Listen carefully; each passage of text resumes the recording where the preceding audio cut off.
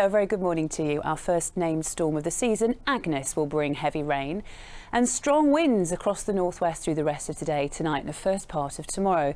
It's likely there'll be some disruption. Trees are still in very heavy foliage, so we'll see branches come down, large waves along our coastline, and the risk of some localised flooding with really heavy rain as we go through this evening. It's a deep low pressure system that's swinging in from the southwest and brings increasingly wet and windy weather across our part of the world through the rest of today. Gale force gusts for the Irish Sea and up on higher ground. Plenty of rain, as you can see, as we get through to this evening's rush hour, wet and windy. A recipe for some real trouble on the roads, particularly higher parts of the M6, something to bear in mind if you're travelling today. Temperature-wise, it's fairly academic, but it's mild for the time of year. A mild night with rain beginning to ease off as we go through the early hours, showers moving in behind it, and rather gusty winds continuing, particularly up on higher ground as we go through the course of the night tonight. A mild start to the day tomorrow, and it should be largely dry. Bits and pieces of showery rain moving through. Quite a cloudy day, but we will see bright or sunny spells getting out from time to time. It's gusty, that wind, but noticeably less gale force.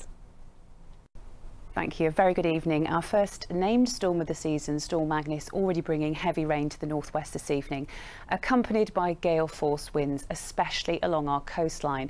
It will be an unsettled night. You'll hear that wind rattling around the houses over the next few hours.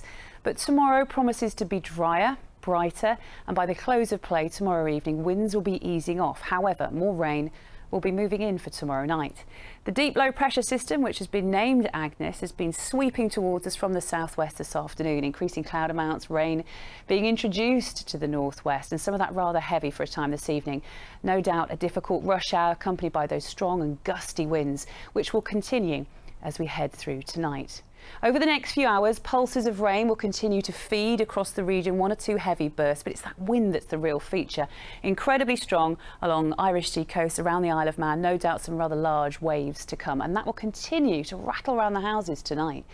And in terms of rain, well, that eases off a little bit. It'll turn more showery, drier by dawn, and with all the cloud cover around, a mild night, 13 or 14 degrees, with a few breaks as we get towards tomorrow morning.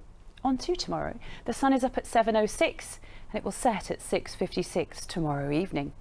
An improving picture for many of us during tomorrow morning, perhaps cloudy at first, with one or two showers around, but brightening up through the middle part of the morning.